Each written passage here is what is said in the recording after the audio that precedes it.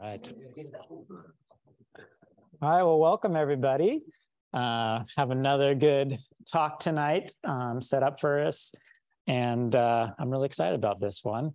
My name is Joshua, and I work here at the Wenatchee River Institute. I'm the community programs educator, and I help set up these programs. We have lots of different community programs that we put on beyond just these Red Barn events. We have workshops, we have different classes, and so we try to have as much as we can for everyone to be involved in and connecting. For everyone who's not familiar with the Wenatchee River Institute, we're an outdoor education environmental center, and right now we're in the Red Barn, which is right now a speaking space, but it's earlier today, it was a classroom that we had 5th and 6th graders in here. They were in here and outside doing some snow science, digging snow pits and learning about that. So we have both the community programs and the youth program side of what we like to do here. And part of our mission is to connect people, community, and the natural world. Sorry, I'm going, that's the right way. We also, before all of our programs, we do a land acknowledgement to make sure that we're giving the right credit to those that came here before us. So I'm going to read that now. This land acknowledgement was created alongside the Shimpersquatchie people. We are spreading the message they wish to spread to the public. The land Wenatchee River Institute sits on is the ancestral homelands of the Shimpersquatchie, Pesquotza, or Wenatchee people. Shimpersquatchie, meaning people in between, had villages positioned along the Wenatchee River and surrounding areas. Their ancestral homeland extends from the Cascade Ridge throughout what is now known as the Wenatchee and Okanagan Valleys. The culture and economy of the Shimpersquatchie people centers on taking care of the land. They fish, hunt, gather roots and berries, basket-making materials, and medicines. The Shimpersquatchie are named within the Yakima Treaty of 1855. Language to establish the Wenatchee Reservation was never followed through, even with the needed surveying completed. Many Shimpersquatchie now live on the Colville Reservation, 150 miles northeast of Leavenworth. They were forced off their land here, and the U.S. government moved them to this reservation. The Shimpersquatchie people are still alive today. They continue to practice their culture, harvest their traditional foods and medicines, and hold their ceremonies passed down from their ancestors. Most people won't see or notice them, but they continue to be on the land they're connected to. Their traditional language is Inhamchin, an interior Salish dialect. And we'd like to welcome you all by saying hello in their language, Tilhusht.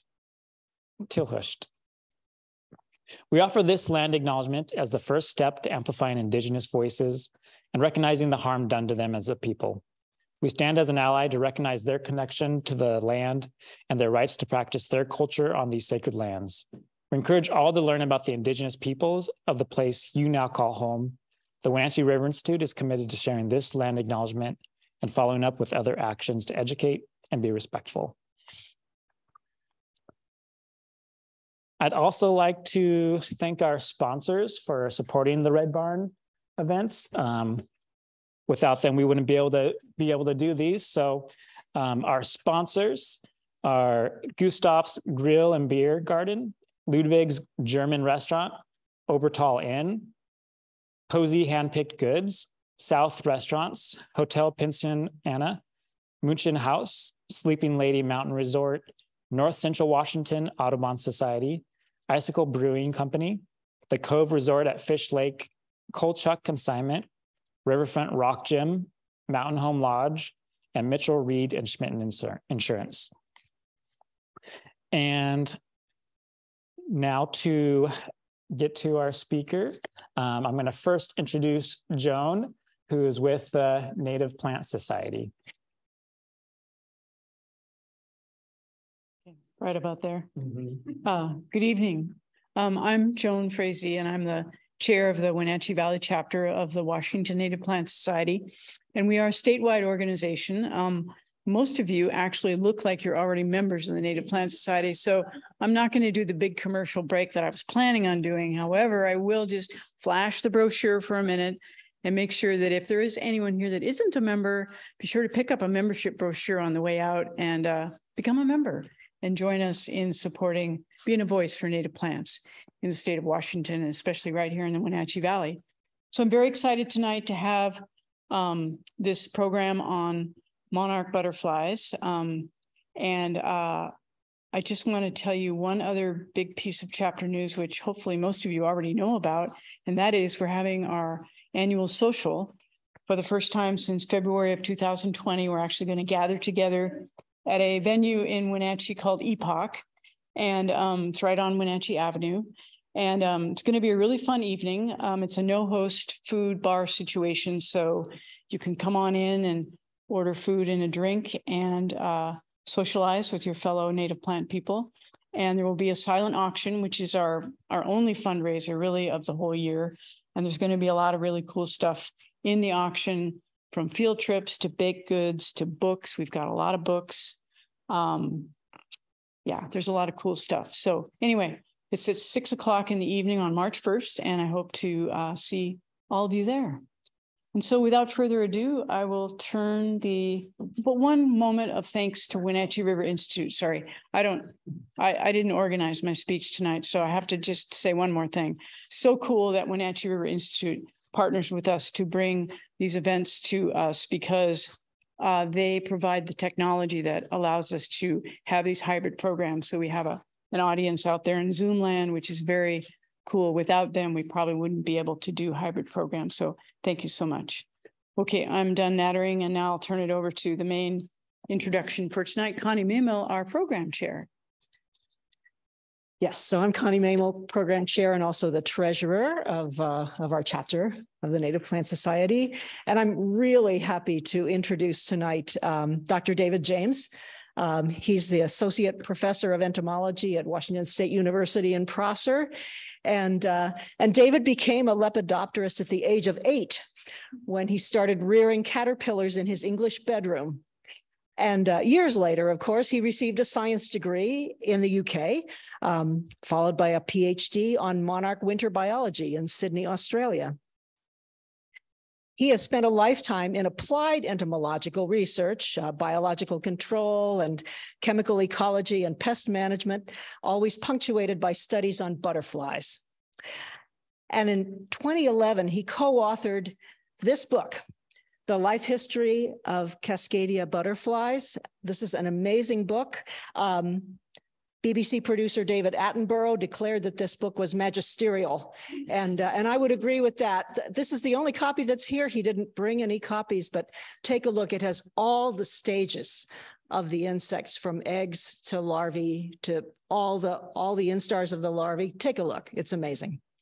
You won't find another one like it. But since 1999, Dr. James has researched the breeding ecology and migration of monarchs in the Western United States, and that's what he's going to tell us about tonight. Thank you so much for being here, David. Thank you very much for that introduction.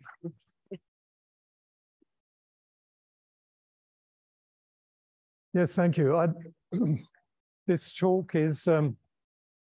there's a lot of slides here. There's a lot of information too. And I don't know how much you know about monarchs. Most people know something about monarchs. So I guess stop me if you want to ask a question. But so I'm going to, my original title was migration, talking about some of the migration work we've done. I'll talk about that to begin with, but very briefly, really, because I want to focus on a lot of the problems that we're having with monarchs today. You've probably heard about the decline in population and horror stories, but I want to focus on the bright side, the good side, because there is optimism and good scientific reason for optimism as well. But anyway, the migration, I've been working on monarch migration in the Pacific Northwest for a decade now. But it's unlike the Eastern US, where there's been a migration program for many decades. It's harder to do here because there's so few monarchs in the first place, and there's so few people relative to more densely populated areas of the East. So it's impossible to tag enough monarchs, even when they were more common, a couple of decades ago. It would be impossible to tag enough to get data that would, allow us to understand what they were doing. You need to tag about 200 butterflies before you can get one long distance return. So, you might be lucky and tag 200 butterflies in the season, but that wouldn't help much. So how to tag a lot more monarchs was the problem I had more than a decade ago now. And I thought, well, mass rearing is the way to go. And using, females from here, that would be a good way to do it. But as you heard, I'm an economic entomologist, not really paid to mass rear monarchs in my lab. So that really wasn't an option at the time. And then I had a phone call from Walla Walla Penitentiary, or Washington State Penitentiary at Walla Walla, who wanted in their mental health program to occupy prisoners with something that would bring them the outdoors without letting them go in the outdoors. And so I immediately thought of this little problem of mass rearing monarchs that maybe I thought they could do. Anyway, long story short, that's what they did. And they loved the program. That guy there is actually a real prisoner, by the way. He's not just, looks like he's a model posing, but he's actually a prisoner in the prison when I took the picture. So we had incarcerated citizen science, ran from 2012 to 2019. And it was extremely successful. Their devotion to caterpillar rearing was incredible. So we had a high survival rate. I mean, they put their all into it. The reason for mental health thing was just to occupy them with something. Boredom is the biggest problem in the penitentiary. And these were long-term prisoners too. These were not, prisoners that were going to be released next year. So anyway, they did a great job. And they were the basis of the migration program, but they were soon joined by citizen scientists in Washington, Oregon in particular, Idaho, BC, even Montana had a couple of people. So it really expanded over the first few years. I created a Facebook page. It still exists, Monarch Butterflies Pacific Northwest. We talk about other things as well. But anyway, so the results of all this research was that we tagged nearly 28,000 butterflies during that period of time. And they were all reared. We did tag some wild ones too, and that data I mentioned later on in the talk, but much fewer, a little more than 1,000. So we had to rear them to get the numbers. So from that, we had 182 long-distance recoveries, which is a good sample for developing ideas about where the butterflies go. In Washington, we reared and tagged 15,000 plus, and recovery rate was actually less than in the East, 0.3%. And there's a reason for that, I'll mention in a minute. Idaho was even less. And we tagged less there. I'm still working on this, and we're focusing on Idaho to get them to rear a lot more, maybe get a prison program going there, because there's still questions about where Idaho monarchs go. Oregon, we have a huge contingent of citizen scientists there, and we had a recovery rate of 1%, which you'd expect because it's closer to California.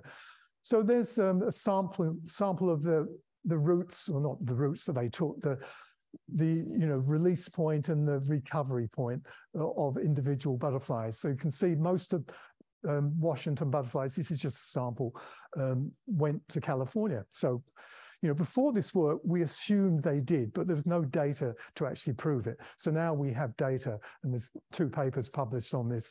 And most of the butterflies we found were in the overwintering colonies.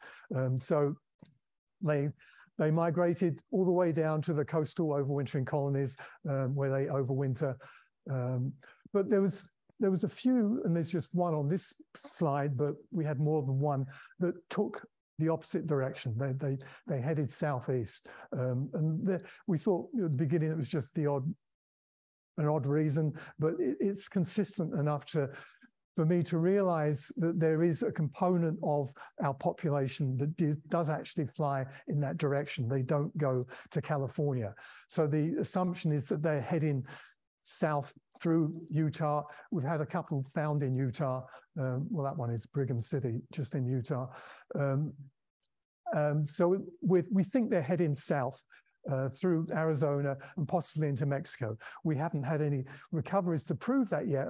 And so the further east you go, like into Idaho, the more this is apparent. And this slide shows here, we've had far fewer recoveries, as I say. So in this inset here, you can see one was recovered in Walla Walla, and we did get one in California. So at least some do make the trip to California, but it seems from the other lines we've got, which don't go very far, but they are heading south, not south west as you'd expect if they're going to California. So I'm convinced that there's quite a large component, and most of the recovery rate there is very low. This past year, we released, I can't remember now, maybe 2,000 or 3,000. We had not a single recovery. So they disappear off the planet. But what they're doing, I think, is going, along the interior there where there's even fewer people and not being found. And if they get to Mexico, they're in amongst the millions that are there. And it would be, a real long shot to actually get a recovery from Mexico, given there's not going to be many that make it. So that's why we need to step up the tagging in Idaho. And I've actually got a number of people quite invested in this now. So that should go forward in the future.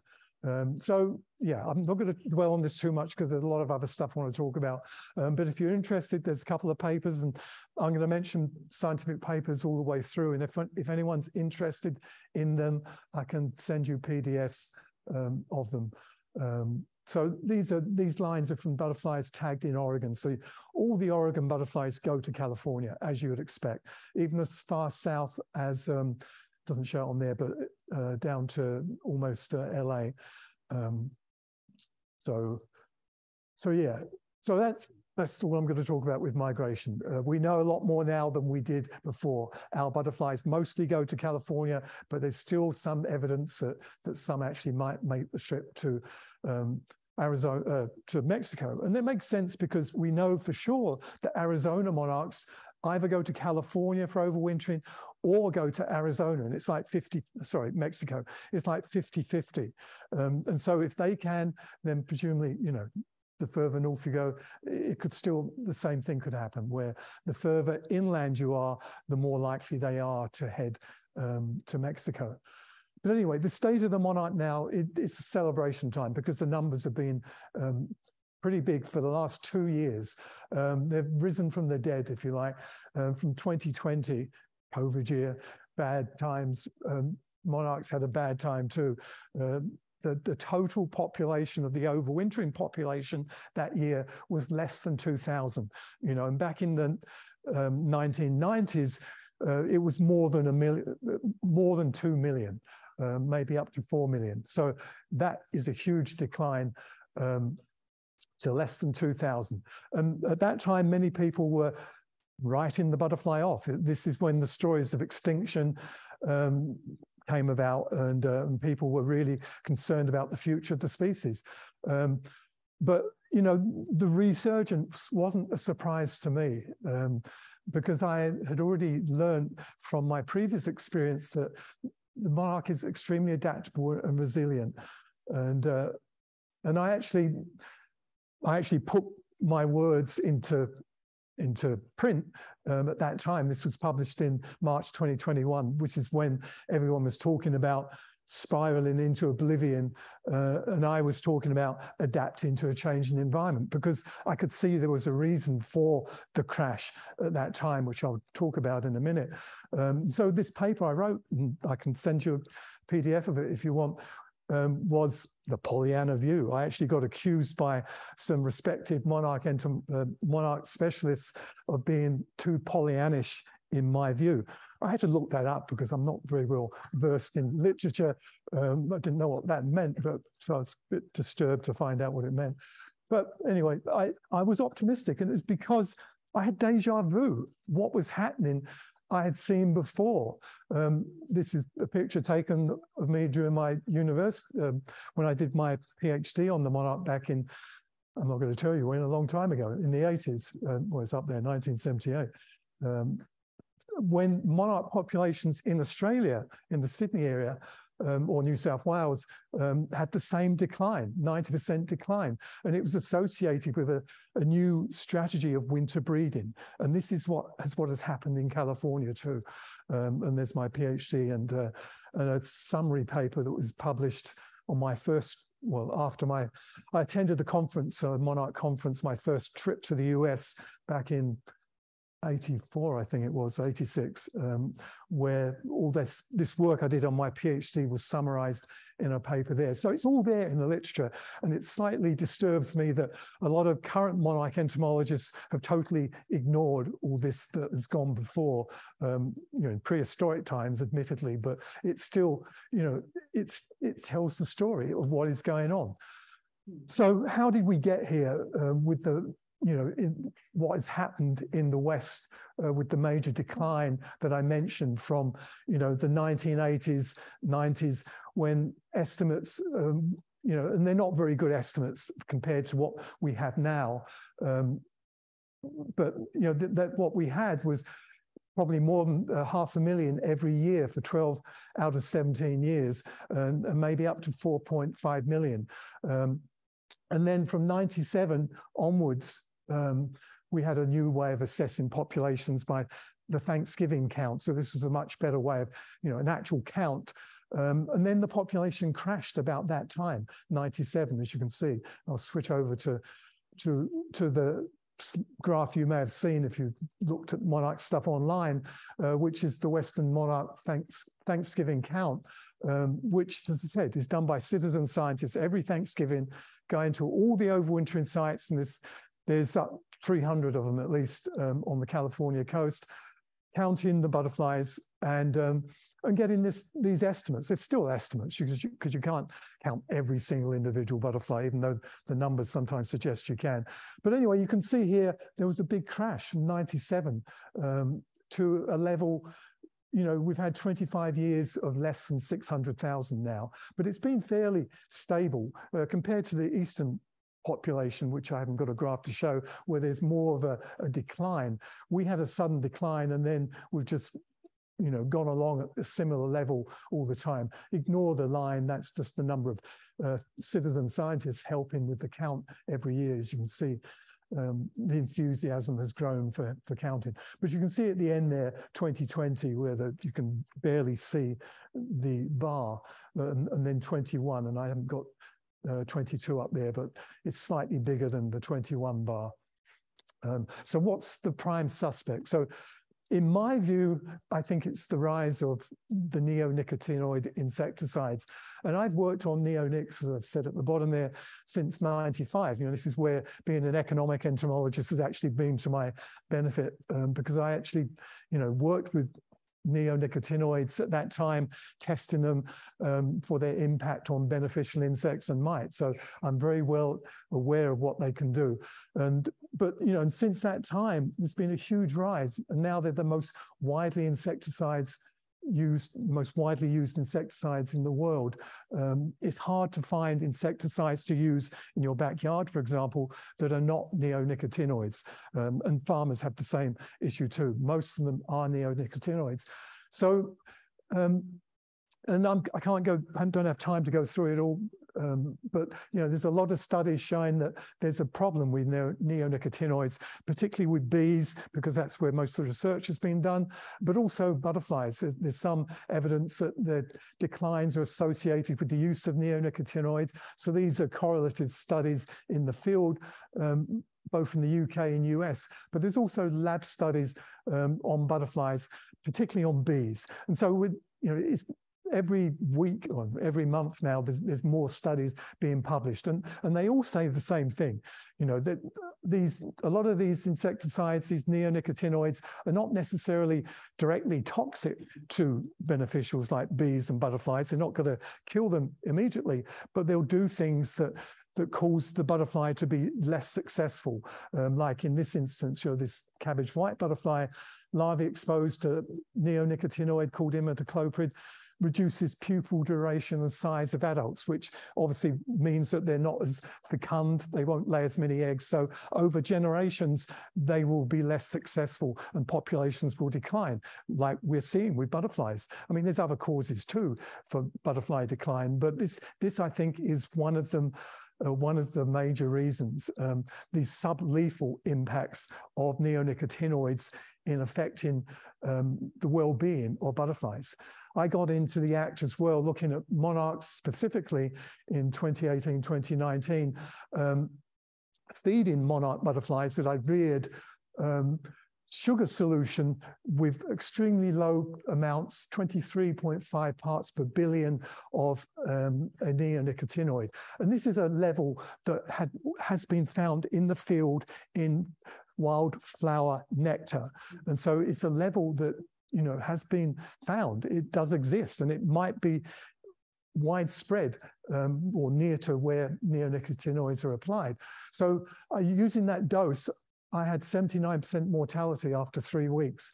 And so monarchs live for at least 4 to 6 weeks. And of course, the migratory generation needs to live for up to 8 to 9 months. So if this is not killing them immediately, but reducing their longevity, then this is a big problem because the butterflies need to live, you know, even the summer butterflies need to live their full life to lay the full complement of eggs to keep the generations going up. So you can see how these impacts on a butterfly or any species in the end can have a suppressive effect. And of course, monarchs are not going to be, you know, I'm concerned about the nectar route in poisoning butterflies and bees, but there are other routes too, you know, direct exposure of residues on leaves or in the plants. You know, neonicotinoids are highly systemic.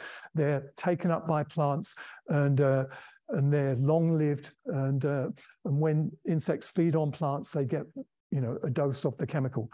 So monarchs can get exposure also as larvae too. And there's other lab results that are showing reduced larval survival when they have low quantities of the neonicotinoids. So there's definitely something happening. But there's a lot of questions. It's like, how widespread is the contamination of neonicotinoids? How much plant nectar is involved. We do know that neonicotinoids are very water soluble and they do move in water, and they're long-lived too. I know that from my agricultural work as well, that if you apply them 1 year to a hop yard, for example, you don't need to spray the next year for aphid control because there's enough still there from the previous year. So, you know, we don't know whether they're just confined to agricultural regions or urban areas or riparian zones. We don't know where they are on the landscape. And this is a big missing part of the jigsaw puzzle that I hope people are working on at the moment. There have been surveys of streams, and they usually contain neonicotinoids at very low quantities again, and quantities that, you know, in the reports for these things dismiss them because they're not quantities that we know are going to make us sick. But who knows what tiny quantities might do to us over long periods of time. You know, it gets scary looking through this literature, as I did for the work that I did on the butterfly, then, you know, finding that some people are actually looking at impacts of neonics on people and showing some correlations between autism, for example, and other things I didn't pay too much attention to. But, you know, I got a feeling this is another DDT story. We may be hearing more about neonics in the future. And the other thing I should mention too is that all these warning signs that I've been telling you about have been listened to by governments in Europe, the common, whatever they call it there now, not the common market, but the European community has banned the use of neonicotinoids in the field. You can use them in greenhouses, but not outdoors.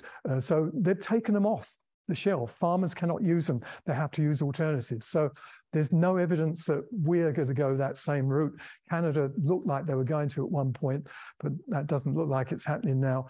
So this is a concern. Another concern is that the amount of neonics used is greater in home gardens and in crops, and even greater in landscape trees and bushes. As I said, if you want to kill an insect in a tree or bush, it's going to be a neonicotinoid that's recommended, or what you can find. And the amount you use is enough sometimes to kill the bees that are feeding on the flowers. That happened a few years ago in Oregon. So there's likely to be, thinking about it landscape-wise, a lot more in an urban environment of these chemicals than in an agricultural environment. Nobody's done the study to prove that, but that is my suspicion. And this is just the tip of the iceberg in my view, because there's other pesticides too. We know, older pesticides like pyrethroids have impacts, and there's new classes of insecticides coming along, hopefully to replace the neonicotinoids we have no information about. So long story short, in the West, the increased use of neonicotinoids, which happened about the time the decline of monarchs occurred, appears to be the most likely cause for long-term decline, because it was so quick. Habitat loss and climate change are not as strongly tied, they're more gradual. They've been happening for a long time, habitat loss and climate change. But we can look at 97 as being the time, around the turn of the century, as when most farmers and most people that use chemicals were then using neonicotinoids. So that's why I think that neonicotinoids have got something to answer for in terms of the long-term monarch decline from the historically high numbers in the past.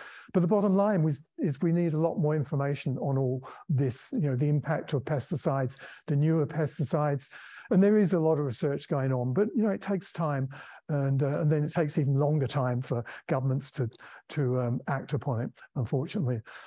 So moving on to this century and looking at this, fairly stable population for 16 years of between 100,000 and 300,000 butterflies overwintering every year on the California coast. That seemed to be the story. And then 2018 and 2019, there was a huge drop from that sort of number, from 300,000 down to 30,000. So at that time, that's when people started talking about extinction.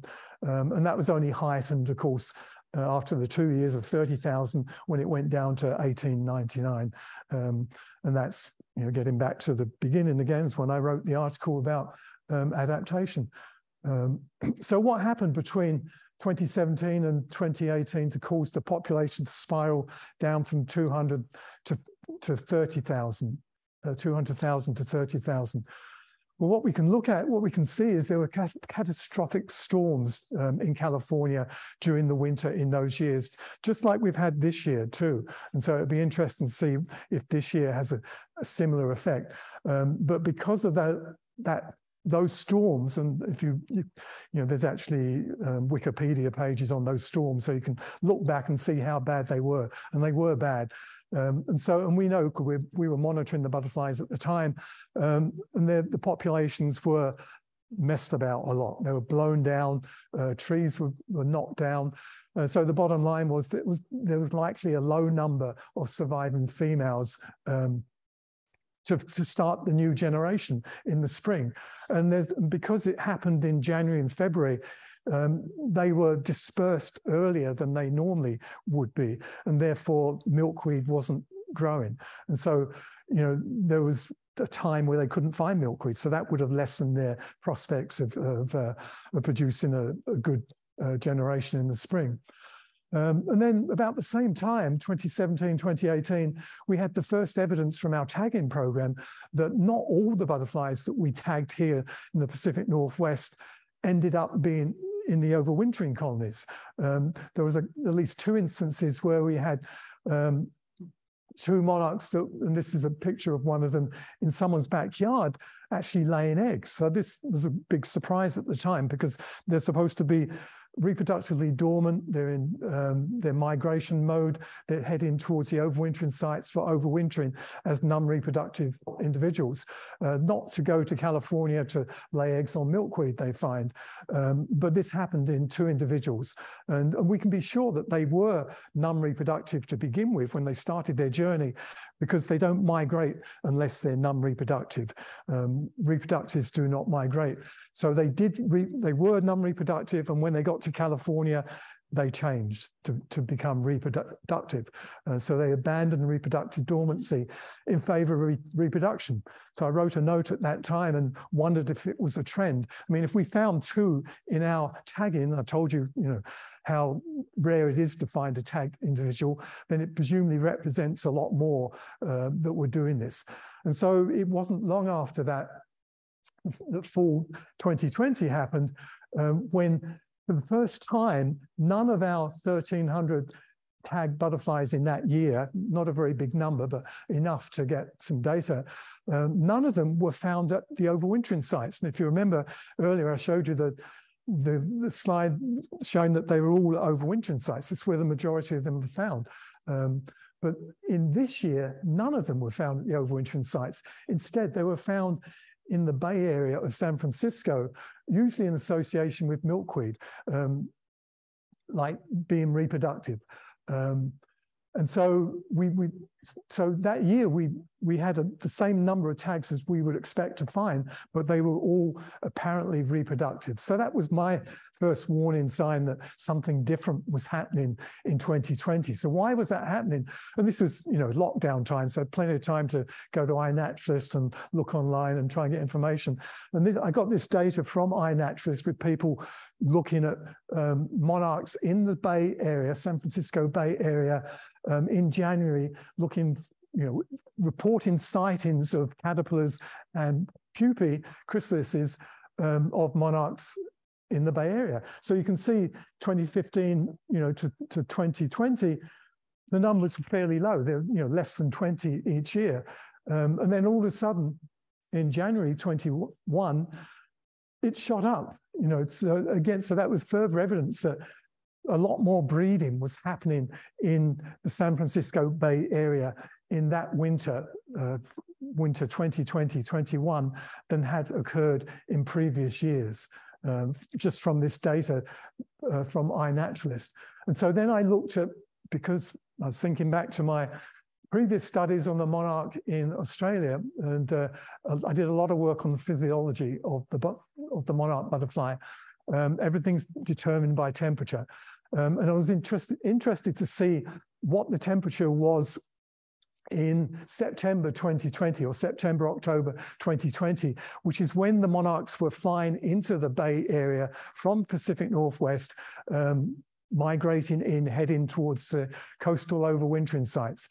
And sure enough, the temperature during that time, the mean daily maximum was 75 degrees. And there were days when it was up to 100 degrees. And it was the record, the hottest September on record. And October was very high too. So there are many days of temperatures above 86 degrees Fahrenheit and reaching 100 degrees. So you can see from the graph there, the final dot at the end there, 2020. So the butterflies experienced extremely hot conditions when they arrived in the San Francisco Bay Area. And going back to a paper I published a long time ago, we know that reproductive dormancy in Australian monarchs is easily broken. It's not a diapause, which is a very fixed dormancy. It's very hard to break. The Australian monarchs had something called oligopause, where if they were exposed to warm conditions, they would rapidly become reproductive. And we don't know the physiology of Western monarchs, unfortunately. Nobody's actually looked at them here. We know the Eastern monarchs, and incomplete evidence suggests that they do have diapause, but there's some question marks over that too. And it's probably a mixture. There's probably individuals with both types of dormancy. But, so this just strengthened my hypothesis that the incoming monarchs actually became reproductive. So this record low official overwintering population that people were worried about, because this is the guide to the overwintering population, less than 2,000, and winter breeding at the same time, were these two things linked? And so this is another story, really, but again, involving citizen scientists. We actually put together a small team to actually look at winter breeding in San Francisco during that winter. And and I won't spend too much time on this, but we proved that breeding was going on. And actually, you'll see Googleplex. It's ironic that since I've done all the work online, the best site for the monarchs was at Googleplex, which is, if you haven't been there, it's Google's campus, and they're very environmentally active and establishing an environment for wildlife, and the butterflies love it. And so it was the best place. This is the number of adult monarchs there during that winter that we saw. So it's something like number per minute. So that's, you know, up to, imagine walking along on a 30-minute walk and seeing a butterfly every minute. That's what we would see through most of the winter. So it's remarkable. And larvae too. They were breeding on the milkweed that Google had finally kindly supplied to them. But they supplied the wrong milkweed, according to some people. So I'll get more into that later. But nevertheless, they were there feeding on tropical milkweed, supporting the population. And so although people were worrying about the decline in the population, I knew, and a lot of other people knew, that breeding was going on in the interior of San Francisco, you know, the Bay Area, and probably, you know, all the way down to LA. And we know they do this in LA more frequently anyway. So you couldn't say that the entire Western population was 2,000, as some people were saying, because most of them were probably inland breeding, and we can't count those. And, you know, I wouldn't hazard the guess as to how many, but way more than 2,000 were breeding. There's probably, you know, 2,000 in the vicinity of Googleplex.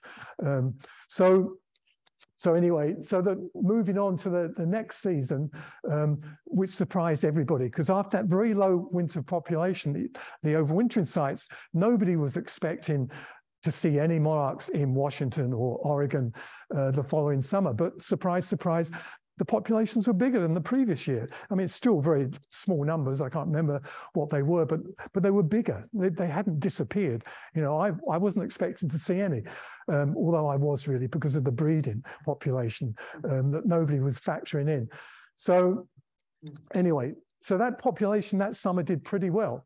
And so moving on to the next autumn, which is autumn 2021, and again, I was keenly looking at the temperatures in the Bay Area during September, October to see if it was going to be another very hot time and a distraction for the incoming migrants, but it wasn't. It was way below average. The line across is the long-term mean. So they didn't have a distraction this time. So this would prove what was happening. In theory, they should not become reproductive, most of them. They should go to the overwintering sites. And of course, they did. So, you know, my Pollyanna thing was vindicated. You know, I was predicting this all along, and nobody, you know, I was predicting a much bigger population than 2,000.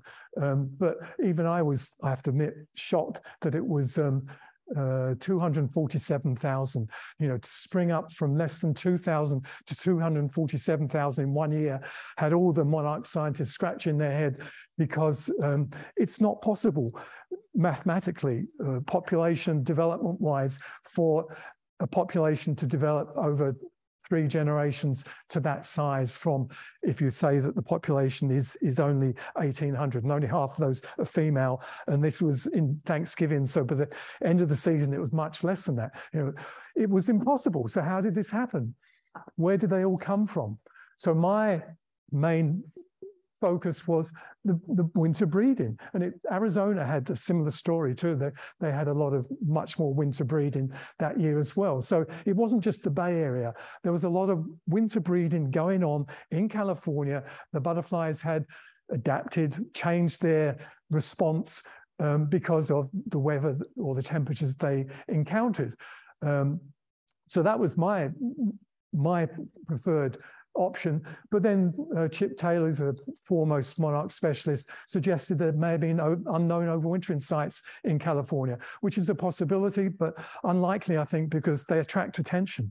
And so many naturalists around, you'd think that somebody would have seen them, but there could have been very low numbers and didn't attract attention. So is it possible?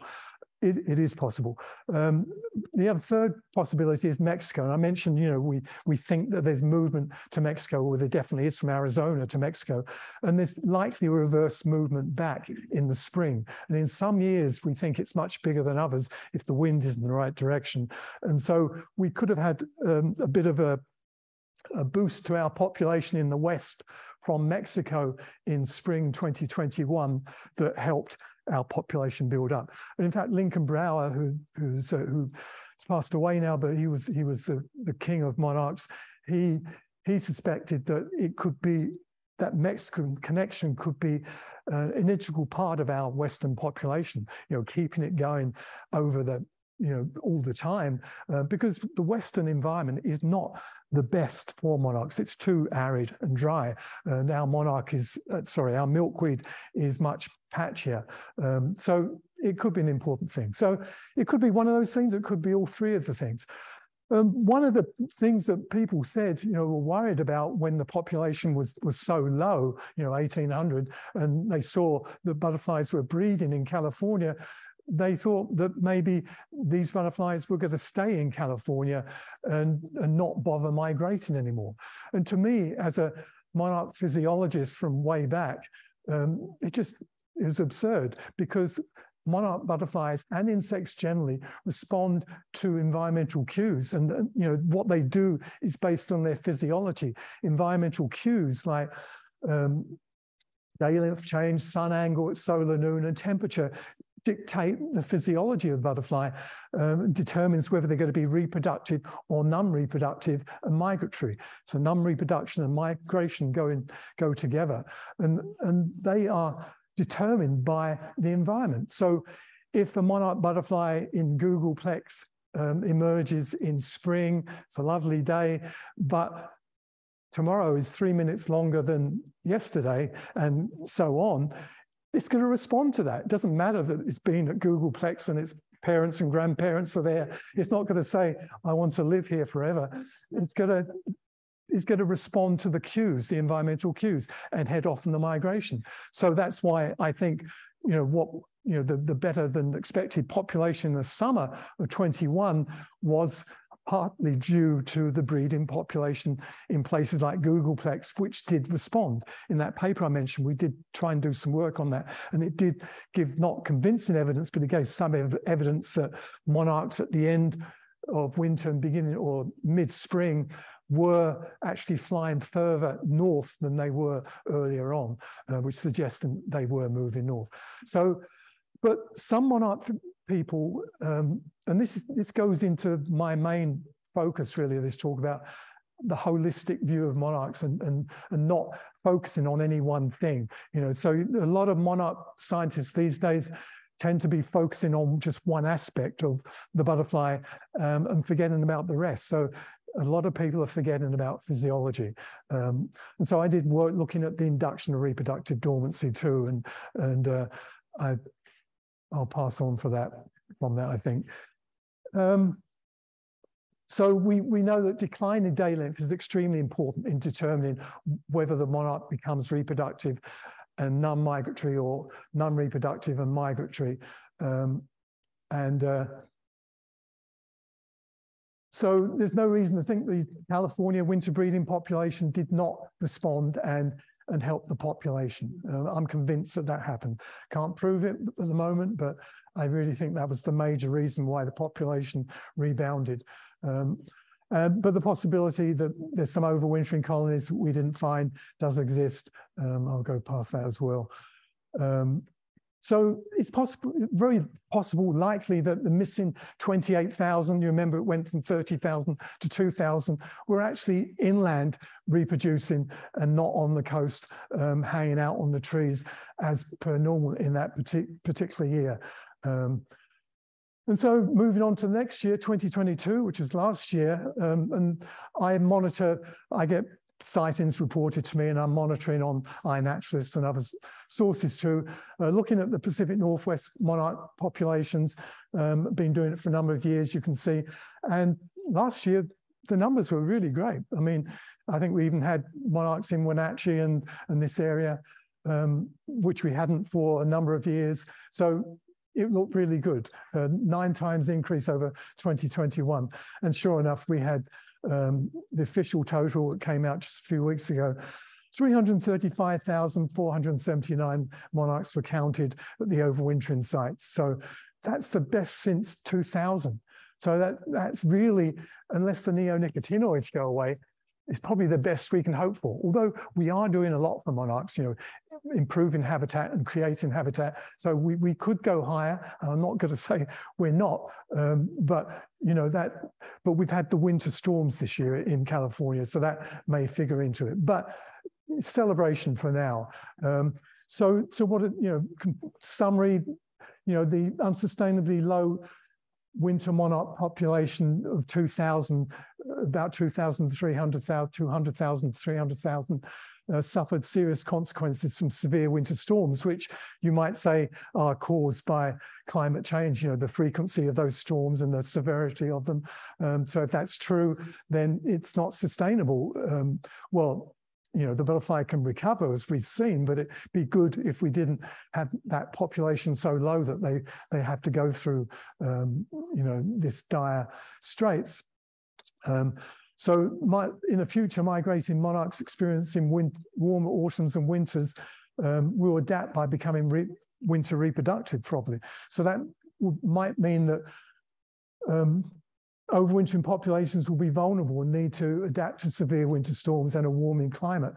And overwintering in California may alternate, as we saw between 2020 and 21, between breeding or non-breeding. So there might be years where the overwintering sites goes away, but they're mostly inland, and vice versa. So the adaptability of monarchs, or the ability of monarchs to adapt to changing conditions, will be an important driver of future population trends. So getting to the holistic view, and I've talked about pesticides and climate. So I put these factors up in the size that I think represents their importance. Pesticides and climate are the most important factors right now in influencing the population, followed by habitat, still very important. We need more milkweed and improve habitat, nectar sources as well. Roadway mortality, I think, is important in the spring when they're migrating. They're very low to the ground, crossing roads. And I've seen in some areas quite a lot of dead individuals. And at that time of the year, when they're recovering from overwintering, populations at the lowest ebb, they're the most vulnerable at that time. There may be some mortality on the way there in the autumn as well. Natural enemies, we can't, some people get very upset about natural enemies, but the key is the word, they're natural. They've always been here and always will be. And the monarchs are adapted to cope with them. And then there's something called OE, which I'll talk more about in a minute, which is a protozoan disease, which a lot of monarch scientists will put it as big as the pesticides and climate.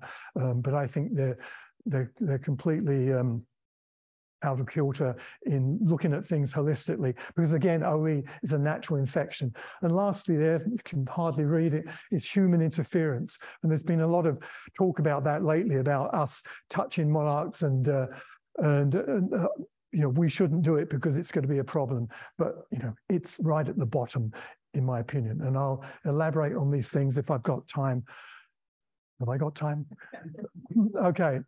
So looking at habitat, they have different habitat needs depending on the season, of course. So the summer habitat, this is Lower Crab Creek. Many of you probably know Lower Crab Creek. It's one of the best monarch breeding habitats, or it used to be. Monarchs have not been there for even last year in the good year. I was surprised that I didn't see any there. I think somebody did see 1 or 2 there. But back to 2015, the population of 200 to 400, 500 butterflies will be in that one area, just a couple of square miles. You could go there in July, August and see dozens, if not hundreds of monarchs flying around.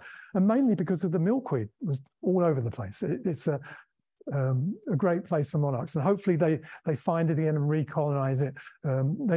When the migrants come up in June, they would find Lower Crab Creek immediately in the first week of June. And so I'll be checking again this year, hoping that they come up the river and find it again. And once they do, then the population just develops. And unlike eastern populations, they don't move away because the milkweed's all in the one spot. And some obviously do leave and find new patches elsewhere, but most of them stay because they have all the resources they need. So conservation, creation of monarch habitats in the West is still important, and particularly in California, which is where all our monarchs come from. You know, without the breed in California, we would not have them. So the ones that come up in June have bred in California. I mean, they were larvae in California. They were the children or the grandchildren of the overwintering butterflies. So without the spring milkweed habitats in California, that we wouldn't get monarchs. So there's a lot of focus going on to focusing on spring milkweed habitat restoration in California, and that's completely correct. That needs to be done.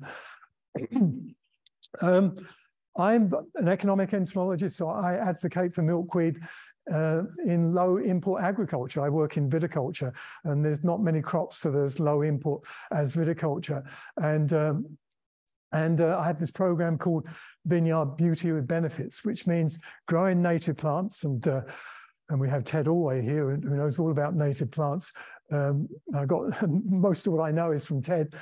And if we grow native plants, certain types of native plants, we can improve biological control of pests for grape growers, but we also provide in a habitat for monarchs too.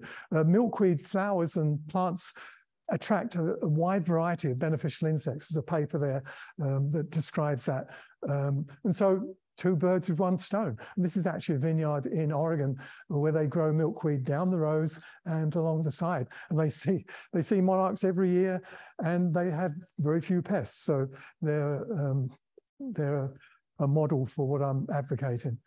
And that can be done in other agricultural crops too. And as native plant people, you're not going to like to hear this, but so non-native plants currently provide key resources for monarch survival in Washington and Idaho in the summer, unfortunately. So at Crab Creek is a good example of that. Without purple loosestrife, which doesn't occur in great numbers there, but the little patches that do occur there are frequented by monarchs. That's the only nectar source they have in August. There's nothing else growing. We could change that by putting in native sunflowers, because other habitats in Idaho and similar places in Washington have sunflowers, and I'm sure there's other flowering plants at that time too. But for the moment, they depend on purple loosestrife, and also Russian olive. You know, with the heat, butterflies, monarchs do need shelter and shade when it goes above 95, 100 degrees, and you'll see them sheltering in Russian olive. And at Lower Crab Creek, there is only Russian olive, and recent fire has taken out the last remaining willows, or the other native trees that were there. So there needs to be some habitat restoration for the monarch places like Crab Creek. But moving on to autumn, we're very fortunate in having rabbitbrush. I firmly believe that rabbitbrush is the fuel for monarch migration, because it's dependable on the landscape. I mean, obviously they go to gardens and ornamental areas, parks, and feed on whatever they can. Monarchs can feed on the nectar from anything, just about.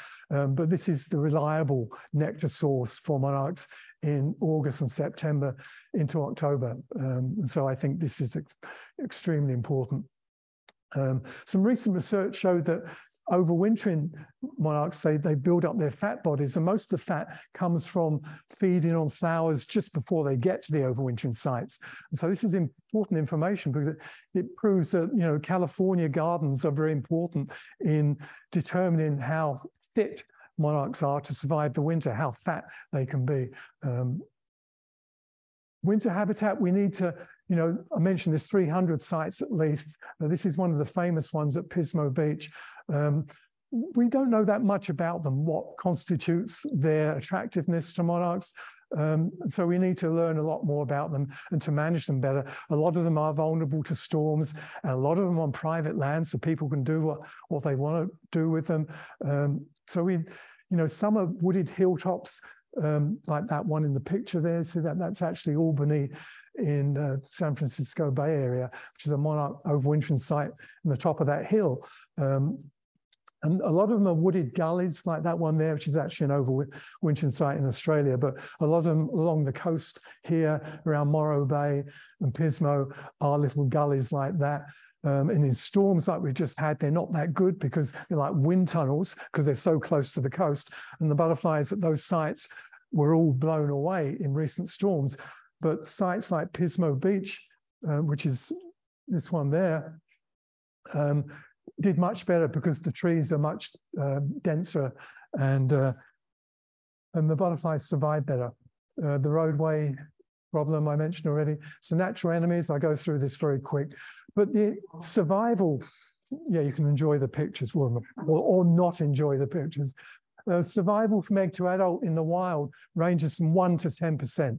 Most of the recent studies suggest between 1 to 3. So they have a real challenge to survive development. Even when they're adults, they're not immune to a praying mantid. So there's a plethora of predators. I mean, every year we find a new predator attacking monarch caterpillar or egg or whatever. But these are the common ones: spiders, ants, earwigs, bugs. European paper wasp is a particularly nasty one because it's exotic, introduced, so it tends to be overbearing because it doesn't have many natural enemies of its own. Once it's been in a place for a while, its numbers will go down because the natural enemies have found it and adapted to it. But for a while, they can wipe out all caterpillars in a town. I mean, I live in Yakima, and I know, 5 years ago, you couldn't have any caterpillars in the garden in the summer for a day. They'd be gone in a day. Doesn't matter what caterpillars. They feed on caterpillars generally, but now it's not the same in Yakima. They've moved on. But in parts of the Bay Area, they're a big problem at the moment. And they'll attack anything. This picture there is a monarch emerging from its chrysalis. Too late, the wasp has got it. It can't even get out the chrysalis shell. And apparently they can actually take the chrysalis apart as well, I learned recently. And at the top, there's one attacking the wings of a butterfly. So they are particularly nasty, but they're not everywhere, fortunately.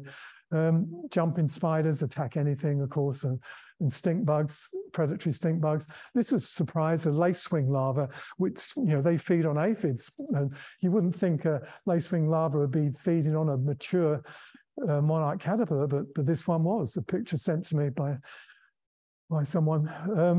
And then there's the parasitoids, parasites, or parasitoids because they kill. That's the difference between a parasitoid and a parasite. Parasites don't kill, and I'll talk about a parasite in a minute. But these parasitoids, flies or wasps, again, they tend to be more common in urban areas, and they can be very damaging in small areas. But, they're not affecting the whole population. So this is the parasite, the major parasite called OE, with the unpronounceable scientific name there. I'll talk more about that in a minute. Pathogens, they get sick just like we do. Bacterial and viral diseases are common. And there's a lot of unknown diseases too. We don't know what they are. So OE, going to talk a bit about this. Any of you heard of OE? Yeah, some of you have heard of OE. So it's a natural parasite. It's a protozoan parasite that is co-evolved with the monarch over millennia. They only attack monarchs and a few related species. And if you know a bit about biology, you'll know it's not in the interest of parasites to kill their host because they depend upon them for survival. But this parasite can be very detrimental to monarch health in unnatural conditions. Like if you're mass rearing monarch butterflies for a number of generations, it won't be long before you have OE as a significant problem that causes the butterflies to emerge weak and their wings are crippled. They can't fly. But that's an unnatural situation. Otherwise, it's a fairly low to medium impact on natural populations. But we don't have that much good information, I have to admit, on the Western population. There's more information in the East. So there's many shades of grey. It's not a black or white thing again. And the impact on Western populations is not well known. So, you know, it's a natural regulation thing. You know, you've all seen this curve with predator-prey relationship or pathogen host relationship, where, you know, the parasite increases and then the host increases. And so it's a natural cycling. And we know this happens because there's certain places where monarchs occur year round and the pathogen occurs there. And, you know, there's times when the monarch is extremely abundant and times when it's not so abundant. So it doesn't, you know, it's never going to eradicate them. So I really feel a holistic perspective is needed on this particular pathogen. And there's a lot of excellent research on the pathogen in the eastern monarch population. And because there's a lot of it, people have assumed that it's of greater importance than what it actually is. And unfortunately, we've had very little research done on it in the West, where it's likely to be a bit different in its natural population dynamics and dynamics of infection. So some time ago with the tagging program, I had, unfortunately, in 1 year, reared some monarchs that had OE. And a lot of times, monarchs with OE will be fine. They'll look fine. Their wings are fine. They're healthy. They can fly. They can feed. And so I actually tagged some of these. I didn't discard them. I mean, at the time, there was a lot of pressure from people saying, oh, you should just kill them because they got OE and they could infect other butterflies. But surreptitiously, I tagged them. And because I wanted to know if they could fly and migrate just like the uninfected individuals. Obviously, this wasn't a planned experiment. This was something that just happened. And so the top level, numbers are the OE infected. I think there's 6 of them there, and there's 2 at the bottom which are non-infected.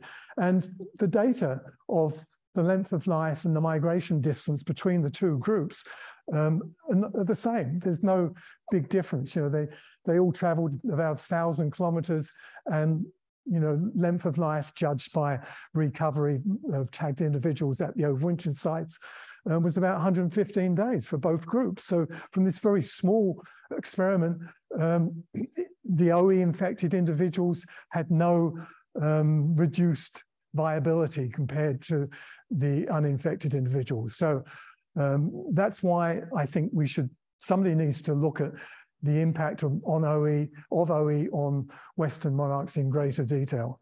Because I suspect they're not, you know, OE is probably less of a problem here than it is in the East. So we now move on to the non-native milkweed conundrum, which is very tightly linked to the OE problem, as you'll see. So these are the non-native milkweeds that are popular in California in particular. They're available from commercial nurseries in most counties. They're actually banned in a couple of counties now. But tropical milkweed, balloon milkweed, swan milkweed, the bottom 2 are African, and the top one is Central American. So, it's part of the American continent almost, and it's all, there's some doubt whether it's totally foreign to the US. The far southern US, it may actually be native, but it's certainly not native to California or Pacific Northwest. So it is considered to exacerbate the OE problem simply because it doesn't die back in the winter as most native milkweed does in most parts of California. But far South California, it's not the same, again, because native will hang on through most of the winter.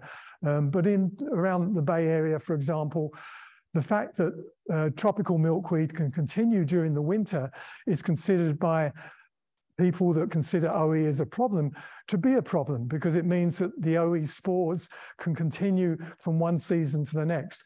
OE spores on native milkweed. The butterflies drop them off on the plant on native milkweed. You know, if they dropped them on showy milkweed last summer, then, you know, with the winter, new plant growth in the spring, there won't be any OE. So it all resets back to zero.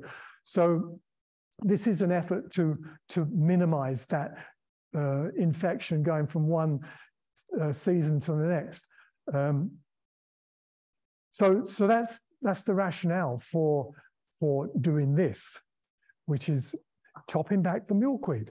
And, you know, in most years, it probably didn't matter that much, but fall 2020, which I just talked about, when all the milkweed had monarch larvae on in the San Francisco Bay Area, it was a problem. And this is actually not a Googleplex, but another nearby site. This is one of the gardens, ornamental, no, what are gardens called that where you grow vegetables and flowers and stuff, where milkweed was growing there, and the people that were in charge responded to the call to chop milkweed down and ignored the fact that it had eggs and caterpillars all over it. So they were just left on the compost pile.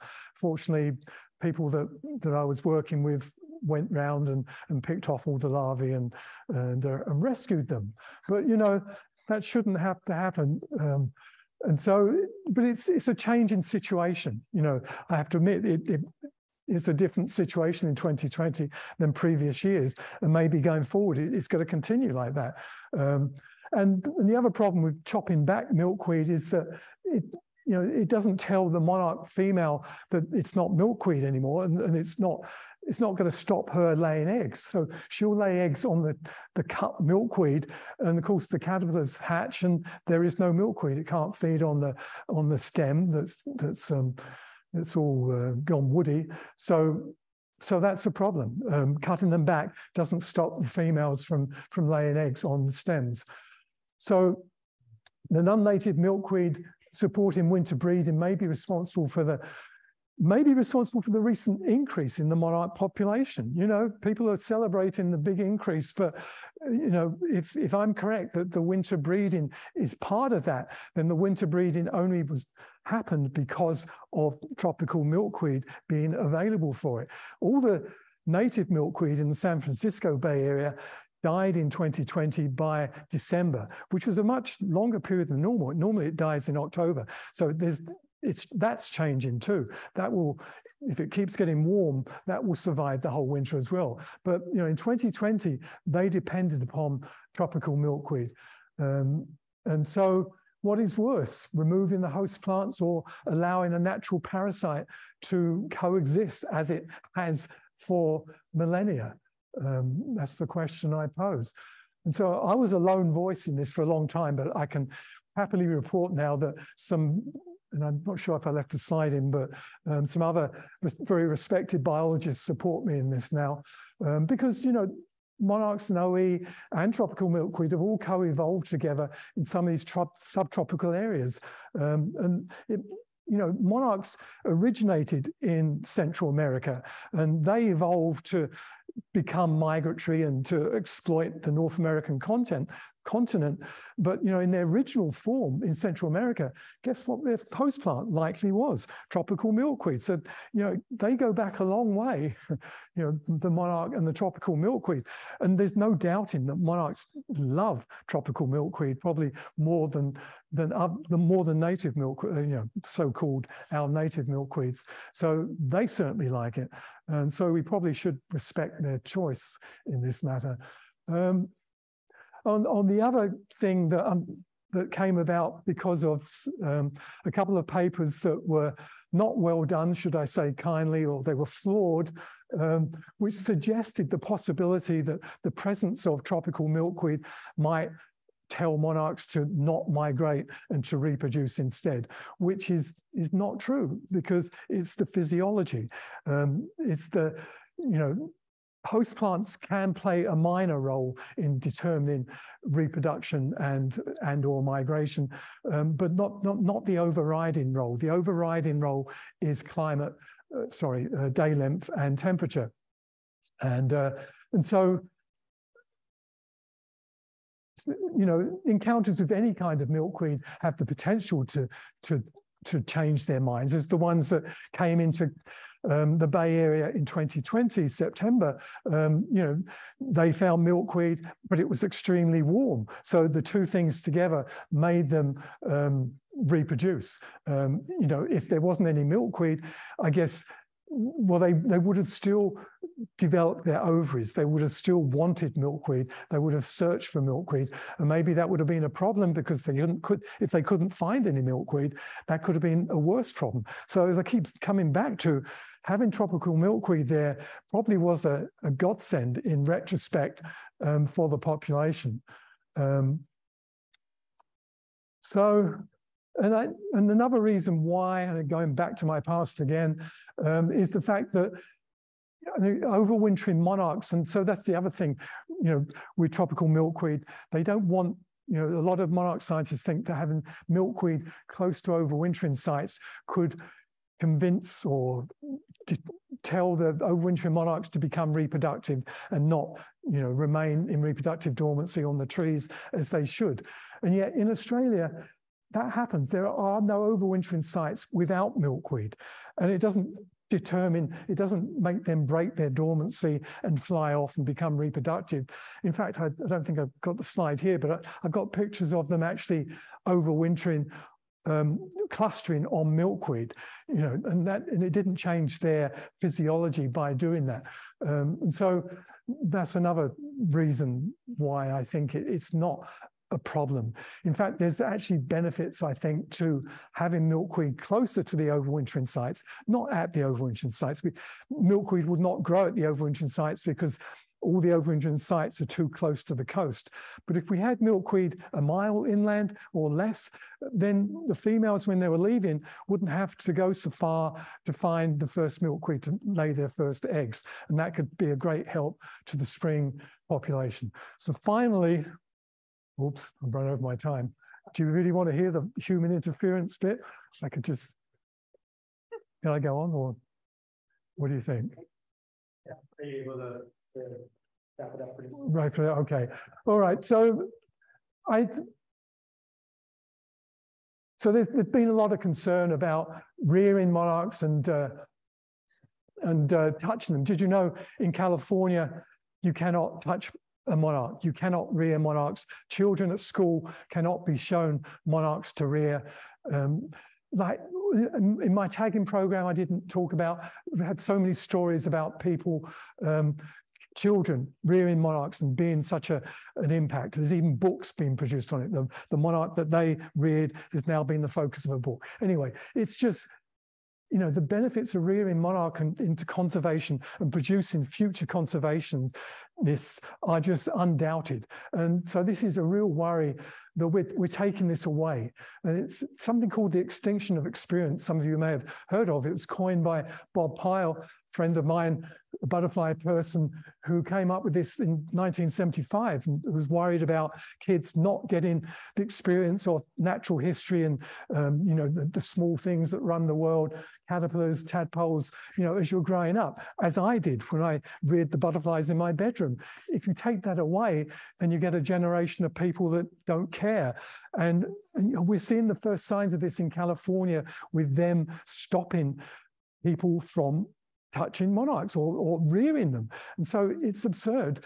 And you've heard about the insect apocalypse. We need people now to care about insects more than we ever had before. And the monarch is the poster child, the gateway to insects for most people. So I'll leave you on that note because I think it's the most important note of the whole thing, actually, because the children and the people that are going to dictate whether the monarch survives in the future and how much problem it has in surviving. And so we need them to be the caretakers. Thank you all for listening. Sorry. Not for a lot of questions, but we have one or two questions. I think we might be able to do that. So if you have a question for Dr. James. I would love if you could put that slide back up about home rearing and when it's considered safe and maybe a little more information. Safe to what? For rear? Yeah. Well, really, you know, if you do it in limited, you know, you use naturally occurring, you know, I have so many people rearing the monarch because they found a caterpillar in the garden, or 2 or 5. And so do it in that limited way. Whatever you find in the garden, you only do 1 generation, you strict cleanliness, you look online, you can find everything you ever wanted to know about monarch cleanliness and hygiene to prevent OE. But you won't get OE unless you rear more than 1 generation. But you just rear, if you're doing it just as a little hobby for the children or whatever, then you just do it once and it'll be fine. Give them exposure to natural day length so that they are not, day length is important, as I've said. So natural day length. And that's it, really. So I encourage everybody to do that. And unfortunately, if you live in California, you can't. In Washington, you can't too. It's also a law here now. From last year, the Monarch rearing program with the prisoners was not able to be done last year because Washington State copied California without, they just piggy-tailed, whatever the word is, on from California. And unfortunately, even though the populations have gone right back up now, common sense would dictate we should, take that rule away. But governments, once they, have a rule, tend to keep it because not knowing what happens in the future, perhaps. But yeah, at the moment, Oregon and Idaho, you can rear happily. One more question. Quickly, in Pismo Beach, there are eucalyptus trees, I think, that the butterflies are, which are non-native. What would they, in California, what kind of trees would they have roosted in for the winter? Monterey pines, other conifers that used to be on the coast. They're not fussy about what trees. They're not choosing eucalypts because they like them, just because they're there, the dominant tree. But there are a number of sites where they're on Monterey pines and other pines, even deciduous trees in the autumn before they've lost their leaves, they'll cluster on those as well. So it's more to do with the site than the actual tree makeup of the site. What is the little tag on their wing made out of? How is it connected? How does it stick to the wing? Yeah. It's just a small sticky. It just stays there for like 100 miles. Yeah. The longest lived butterfly was 10.5 months, and the tag was still there. And most of the wing had gone. It was just the tag bit of the wing, and yeah, it probably was actually a benefit to keep the wing intact. So yeah, they're durable. The low tech, but good. The year I think it was 2020 when all of the giant lightning fires in California happened, did that affect them at all? It could have done. In that same study I mentioned with OE, looking at OE individuals, we also looked at individuals that had to fly through smoke. They were released in smoke. And they did just like the OE things did. The OE butterflies, they survived just as well, found their destination. So I can say that flying through smoke does not present a problem to them. Or maybe they went round the smoke, who knows? Until we get electronic tags and we know the actual route they take, we won't know. But obviously fire, if it's burning the landscape, is a problem if the butterflies are there at the time. But smoke itself doesn't seem to be an issue. I lived in San Francisco and that was really intense. Okay, so that could affect them finding their overwintering sites when it's so close on those hills right near Santa Cruz. Yeah, that could be a problem. I don't know. I think they would probably avoid it. Which is probably why there's 300 sites in California. If they, if they lose one site, they'll go to another site. So that's good. Different from Mexico, where they just have the one side. Thank you so much. Thank you very much for listening. And thank you everyone for coming. If you can help us by just picking up a couple of chairs, they're heavy, so just one at a time. Thank you again for coming.